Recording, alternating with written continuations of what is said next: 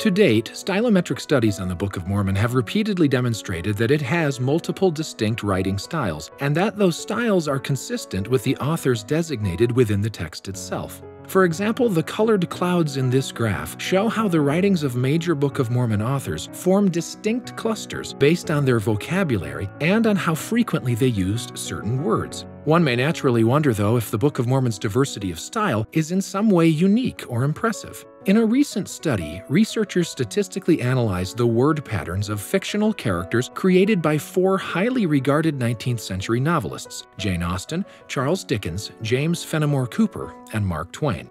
As depicted in this graph, their results show that, to varying degrees, each author was able to create a distinct voice for each of the fictional characters in their stories. Statistically speaking, it can be said that the voice of Jane Austen's Elizabeth Bennet is truly distinct from the voice of her love interest, Mr. Darcy, and Mark Twain's character Tom Sawyer really does have a different voice than his friend Huckleberry Finn. While the characters' voices generally cluster together by the author who created them, they are distinct enough to consider them as separate from one another. Having successfully detected the distinct voices of these characters created by 19th century novelists, the research team next applied the same stylometric method to the characters in the Book of Mormon. The results show that the diversity of voices in the Book of Mormon is remarkable, in that it contains 28 distinct voices that align with the words spoken by 28 different characters in the text. Strikingly, its voice diversity is even greater than the composite diversity achieved by Austen, Dickens, Cooper, and Twain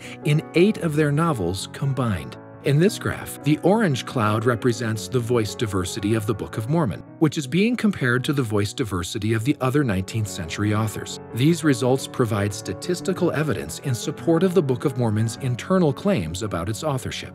Even if Joseph Smith had been a skilled and experienced writer, in order to fabricate the Book of Mormon, he would have needed an ability to create distinct fictional voices that surpassed some of the greatest novelists of his day.